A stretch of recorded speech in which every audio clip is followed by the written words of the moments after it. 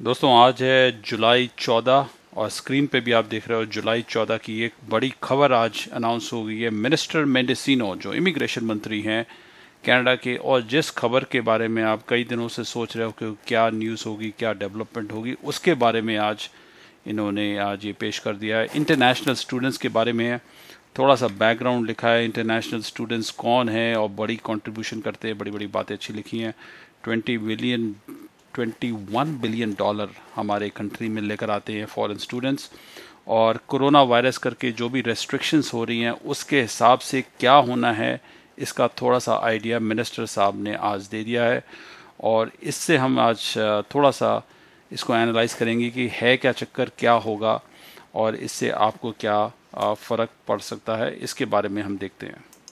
सबसे पहली बात जो बुलेट पॉइंट सुर्खियों में लिखी हुई है कि स्टडी परमिट एप्लीकेशंस वो प्रोसेस करेंगे, प्रायोरिटी की प्रोसेसिंग करेंगे जो एप्लीकेशन ऑनलाइन डालते हैं, और मेरे ख्याल ऑनलाइन ही चलेगी और तो कोई चारा नहीं है। ऑनलाइन एप्लीकेशन डालो आपका स्टडी परमिट प्रोसेसिंग होगा और उससे आपको पता लगेगा कि आपको इन फ्यूचर क्या होने वाला है, तो वो ठीक है।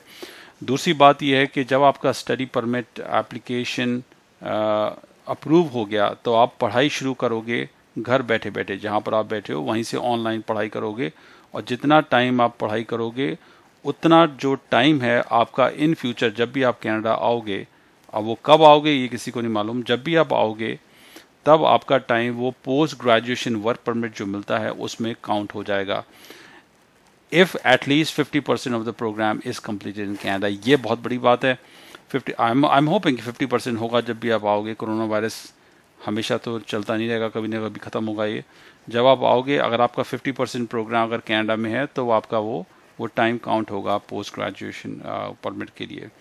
तो तीसरी जो बात यह है कि कुछ डॉक्यूमेंट्स हैं जैसे पुलिस चेक है, मेडिकल चेक है, वगैरह वगैरह, इन एडमिसिबिलिटी के डॉक्यूमेंट्स हैं वो शायद आपसे बाद में लेंगे। आपकी पहले एप्लीकेशन इन प्रिंसिपल अप्रूवल कहते हैं उसको कर देंगे, और जब आपका वो अप्रूवल हो गया डैट मीन्स कि आप अपनी पढ़ाई शुरू कर सकते हो। ये तीसरा पढ़ते हैं, providing reassurance to international students who cannot submit all the documentation needed to complete applications and you choose to pursue programs through distance learning by implementing a temporary two-stage.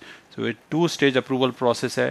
पहले आपकी इन अप्रूवल एप्लीकेशन इसको in principle कहते हैं, पहले वो लगेगी, उसके बाद पढ़ाई शुरू कर जाओगे आप। और जब भी ये सब ट्रैवल रिस्ट्रिक्शन, कोरोना वायरस वगैरह सब कुछ खुलेगा, जब आपको प्रॉपर जो एक स्टडी वीज़ा इशू हो जाएगा कि ठीक है आप आ सकते हो कनाडा, उसके बाद फिर असली में आप आ सकोगे। टिल द टाइम आप अपने घर पे बैठे बैठे पढ़ाई करोगे ऑनलाइन। इसमें भी वही चीज़ है, मैं दोबारा रिपीट नहीं करूँगा। यहाँ से देखते हैं एक और जो इधर से पढ़ देते हैं आपको।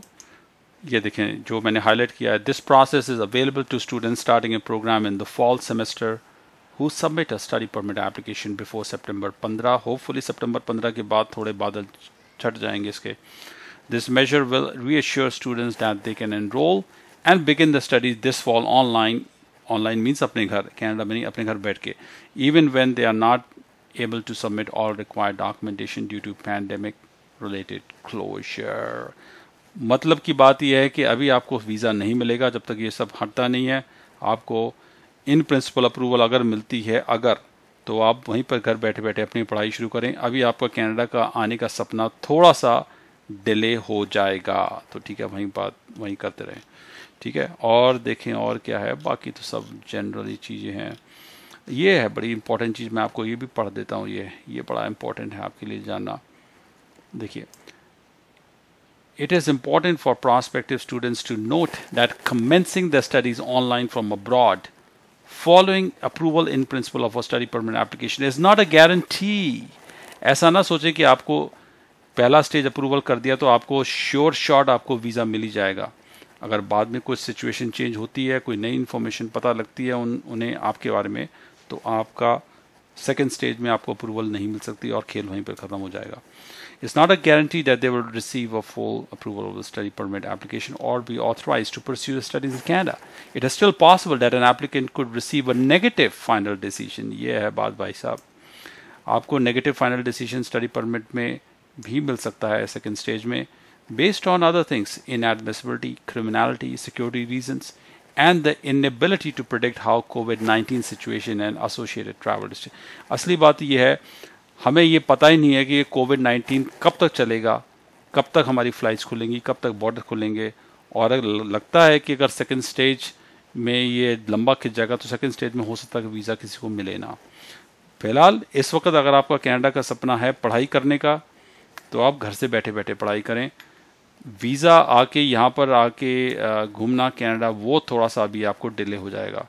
तो ये ज़रूर ये है। और इसको ये गूगल पे आप डाल लें, यहाँ पर दिया हुआ है जुलाई 14 को, इसको आप पढ़ सकते हैं। और मैं आपको एक चीज़ दिखा दूँ क्या है, देखिए कितने स्टूडेंट्स आए हैं। इन 2019 650,000, 6,50,000 स्टूडेंट, इंटरनेशनल स्टूडेंट आए थे। इसमें से 58,000 farmer international students have become Canadian PR. तो स्टूडेंट्स यहाँ बहुत आते हैं और वो तो सबको लेने को तैयार है, लेकिन कोरोना वायरस ने सबका काम ख़राब कर दिया है। तो इसलिए इसका निचोड़ सिर्फ इतना ही है कि अभी स्टूडेंट वीज़ा मिलने के चांसेस बहुत ही कम नज़र आ रहे हैं किसी को भी। सितंबर, वो ऐसी डेट दे रहे हैं, तो अभी चल रहा है जुलाई सितंबर। अगर आपको अप्लाई करना है तो ज़रूर अप्लाई कर दो। आप एटलीस्ट आपको फर्स्ट स्टेज अप्रूवल तो मिले, और थोड़ा सा अपना मन बना लो कि भई आपको कनाडा में रहना है या कहीं और जाना है, किसी और कंट्री में अगर कहीं खुला है तो। Thank you very much. है कमेंट्स ज़रूर लिखना, आपने बताना आपका क्या विचार है। इससे जुड़ा हुआ एक और सवाल भी है कि इसका मतलब कि स्पाउस वीज़ा जो केसेस हैं वो भी कम ही अप्रूव होंगे। इस वक्त ज़्यादा अप्रूव होने की चांसेस नज़र नहीं आ रहे मेरे को। तो ये आपके सामने सिचुएशन है। जुलाई 14 डेट याद कर लें। इसको आप स्क्रीन पे भी देख रहे हैं, आप इसको गूगल पे डाल के आप इसको पढ़ भी सकते हैं। Thank you very much. है टेक केयर, बाय बाय।